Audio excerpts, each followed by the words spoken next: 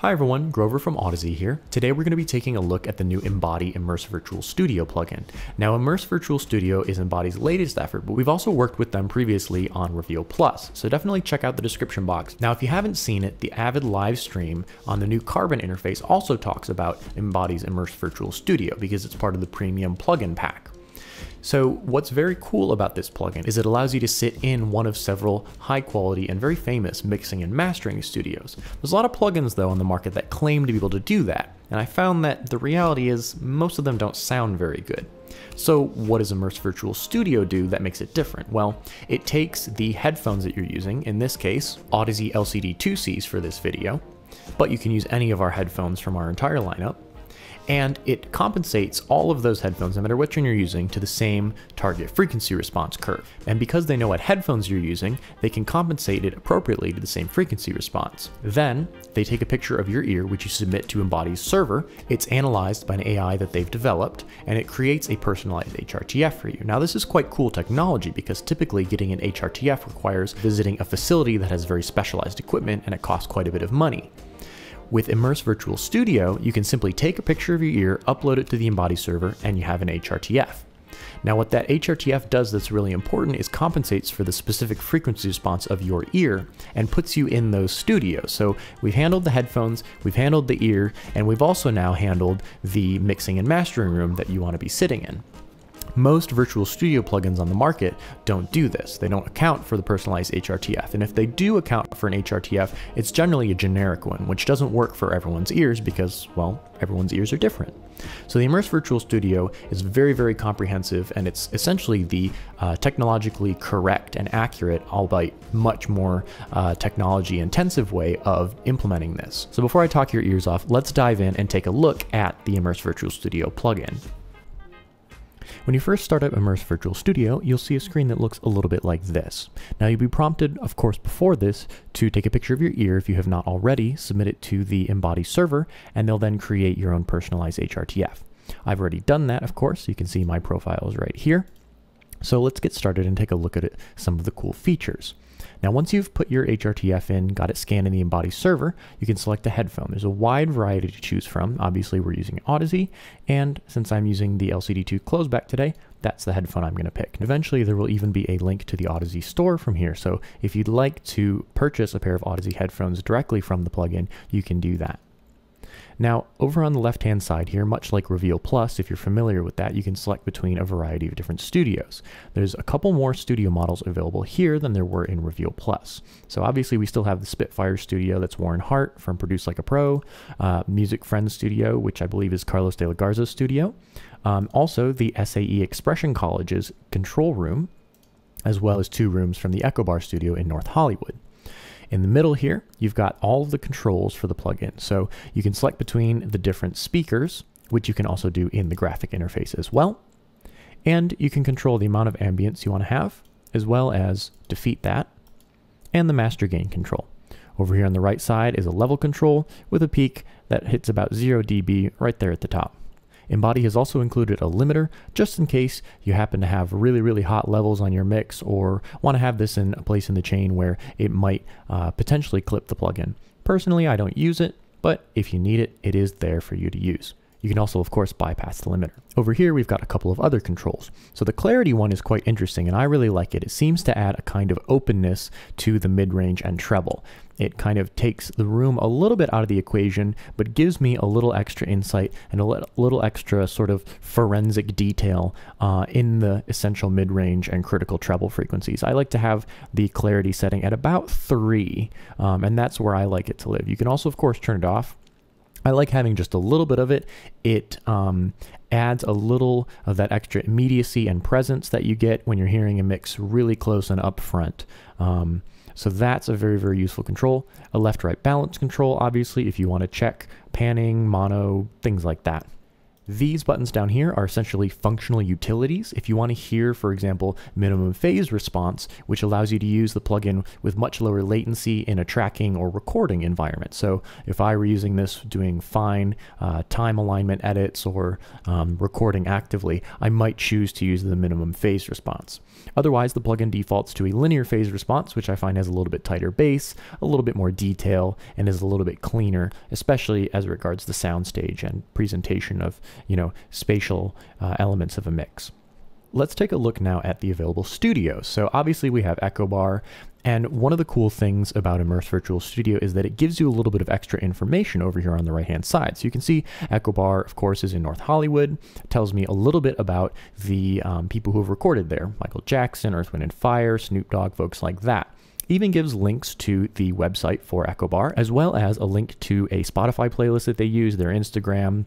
Over here on the second page, we get a little bit of a look at the gear that they use in the studio. So of course we can see they've got a Shadow Hills mastering compressor, they've got Focal Trio speakers, they've got some other cool Neve gear, things like that. This tells me a little bit about those. And for the gear heads here, it'll drop some names of, different outboard gear or speakers that they use. This might be fun to learn a little bit more about the room and about the kind of gear that they use.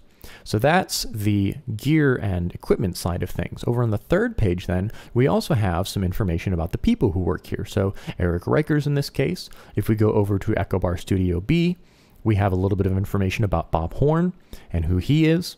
And then if we go over to SAE, we can see that they've actually populated their content with a video. So if we click on that video, it'll take us to a link which will tell us a little bit about the SSL 9000 recording console that they have in their studio. So that's very cool, and expect to see all of these studios updated with more information as time goes on. These studios actually have control of the information that is being presented. It's their Instagrams, it's their videos that they've made, it's their website. So that's a really cool way to get a little more information, a little inside insight on the studios and the people who work in them. For me, being someone who's younger and not necessarily knowing all of the big names that have worked at these studios, but certainly knowing the music that came out of them, and living in LA myself and having worked at some of these studios, it was actually quite fun to see who I knew and to be introduced to some of the work and some of the equipment that these folks used. I recognized more of it than I expected to.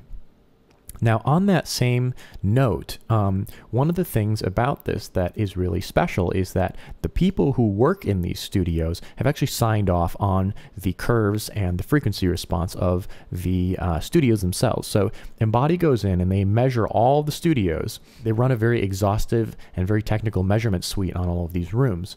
But they're not just getting the sound of the speaker and applying your HRTF and applying your headphone compensation. They're also sitting down with the mix and master engineers and saying, all right, this is what we've come up with. Take a listen to this and see if it sounds right. And then they tweak it and tune it and get feedback and tweak and get feedback and tweak until the people who work in the studios are actually happy with the sound. So if you're listening to the Spitfire studio on the Focal Trios, you can know that Warren Hart has actually signed off on the sound of this, saying, yes, this is my room, this is what my room sounds like, and I think that this is an accurate representation of that. Bob Horn has actually signed off on Echo Bar Studio B, things like that. So these are not just plugin coding engineers taking a bunch of curves and throwing them into a plugin. This is a very, very thoroughly vetted plugin. These are very thoroughly vetted rooms, and the people who actually mix in them have said that they believe that this is, an accurate representation of how they sound. So that's something to know that I think takes this plugin really to a different place than a lot of the virtual studio plugins that I've used before. Normally, you hear them and you think, okay, well, there's sort of a murky treble and maybe there's a little too much bass and, things might sound kind of funky and they might sound out of your head, but some of the spatial cues are weird.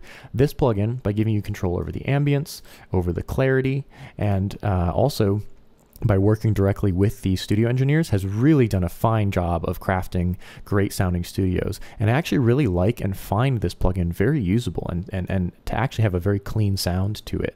One of my favorite setups is probably the Dynaudio BM15As in the control room at the SAE school. I like to set the ambience to about 30, and I like my clarity set to about 3. I find that setting sounds really nice. I find the Echo Bar Studio Augsburger speakers sound very nice. I set the ambience usually, depending on how much room sound I want to hear, between 20 and 40.